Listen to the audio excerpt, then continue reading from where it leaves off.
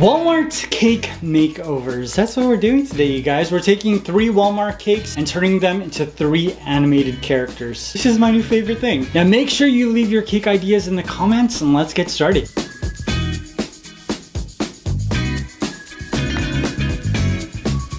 Hey everyone, welcome back to Quality Pops. My name is Jafar and today we're doing some Walmart cake transformations. Cake transformation or cake makeover? Which one is the more trending way to say that? We'll find out in the title. I'm having a ton of fun making cake makeovers. I've already started on the next 6 because I want to do 3 for each video, and they're all cakes that you've requested either on Instagram, TikTok, or on YouTube. Now the cakes that we are creating today, I was supposed to create separate videos for them, but I'm going to be trying something different for the next few weeks, and these videos kind of lead into that. So let's get started. The first cake we're going to be decorating is Genie. So today we are transforming a Walmart vanilla birthday cake into the Genie from Aladdin. First thing I'm going to do is just cut away the sides so I can start to create the Genie shape. Then I'm going to take away all of my buttercream and a little bit of the cake, and then add on my homemade Genie blue buttercream. I'm going to cover my entire cake, create the basic shape, and then I started to carve. So I'm creating the inside of his mouth first, and then I just started to work on all of his other features. Oh, and now it's time for my best friend. I use a makeup applier to smooth out the Genie's skin texture, and then I added all of my fun features, so his whole mouth as well as his goatee and his top knot. I'm gonna finish this cake by creating his eyes and his eyebrows, and voila, my Genie was complete. What do you think? Should I make Aladdin or Jasmine next? I'd also like to make Iago or Jafar, or maybe even that like the sand Black Panther thing that comes out of the sand. Now recently I've been doing a lot of realistic face cakes, and I dodged a bullet because I was gonna do Will Smith's Genie. Don't get me wrong, the live action Aladdin was really good, but he like messed that thing up, man. They were supposed to make a sequel. I'm pretty sure that's not happening anymore. But who knows, maybe they'll like replace him. What if like Chris Rock was the Genie? Well, that's enough of that. Let's get back to cake decorating. Our next cake makeover is Squidward. So for my next Walmart cake transformation, I'm creating Squidward from a Walmart 6-inch coconut cake. I'm just gonna use a cookie cutter to carve away some of the sides. Then I'm going to slice off a little bit of the top and repurpose it to create the bottom of his face. After that, it was all about Squidward colored buttercream.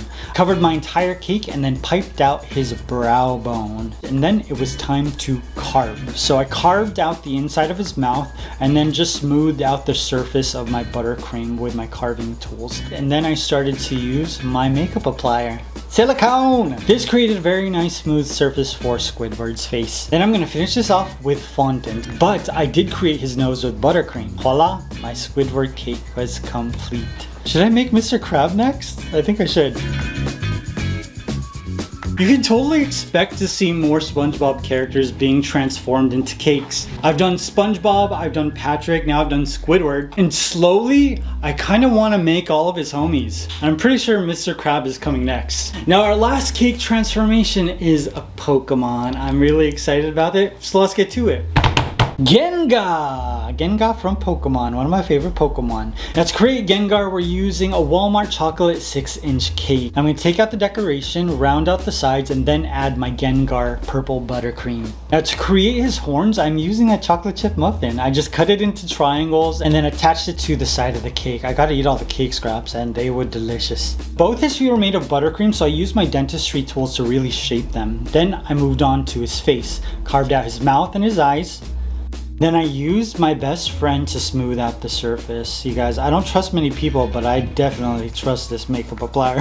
Now it's time to add all of my fondant pieces. So his mouth, 2 red eyes, 2 pupils, and 2 catch lights. And voila, Gengar was complete. Should I make the new starters or try to make all the Eevee evolutions? Oh my gosh, there's so many cakes I want to make. If I were to do the starters, I think I would start with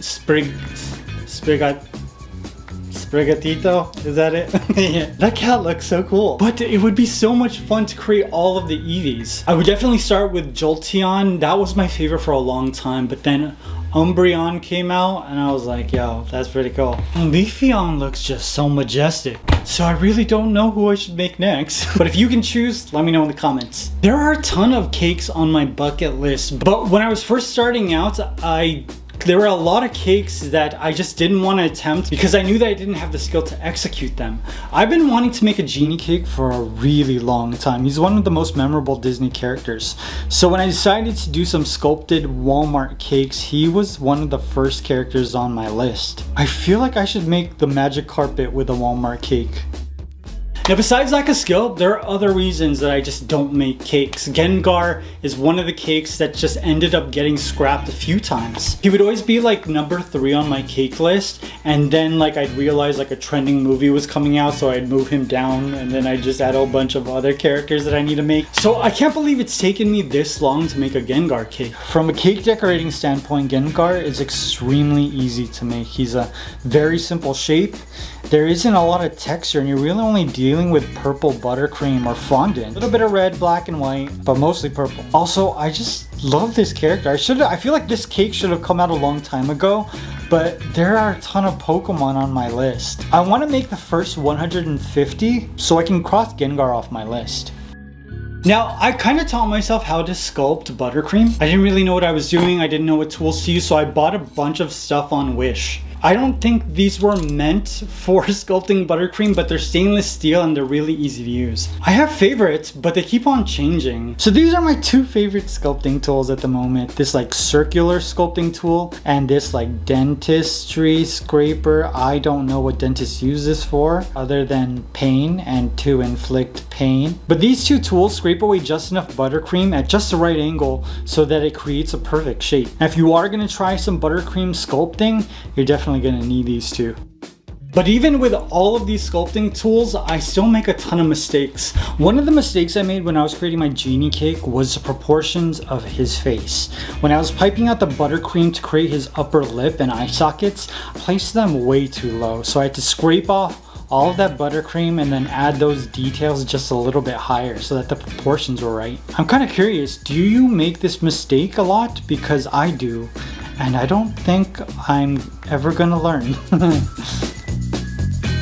It just doesn't work out sometimes. When you're sculpting a face, the eyes are just like a centimeter off. The character looks different. I try my best to put everything in place the first time, but a lot of the time it doesn't work out. Fondant isn't forgiving with that stuff, but buttercream is, which is why I love working with it. Now, another thing that I learned, when I was shaping my Squidward cake, I was about to use chocolate chips to create the bottom part of his face, but then I realized that I'd cut enough cake away from the sides that I could reshape and create his mouth. That made me really happy because then I got to eat the entire chocolate chip muffin. You put this baby in the microwave for like 6 seconds and it's incredible. I think it's better than this entire cake.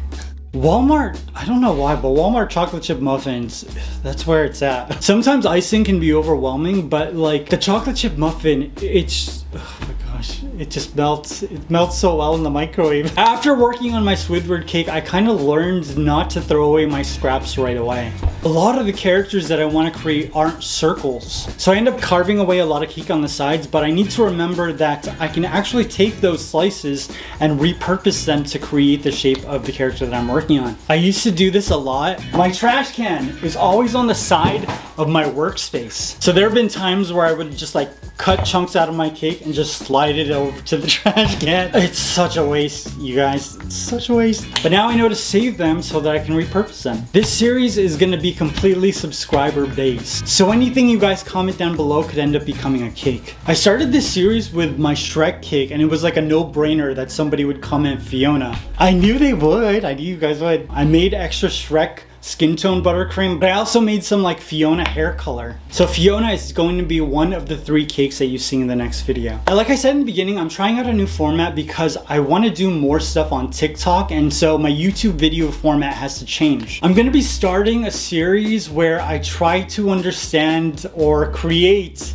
a trending cake video. What are the best practices that has the ability to go viral? I don't know okay, I'm gonna learn. I'm gonna try to teach myself. And in doing so, I can help you guys. Now I hope you guys enjoyed this. I love you guys. I will see you very soon. Bye.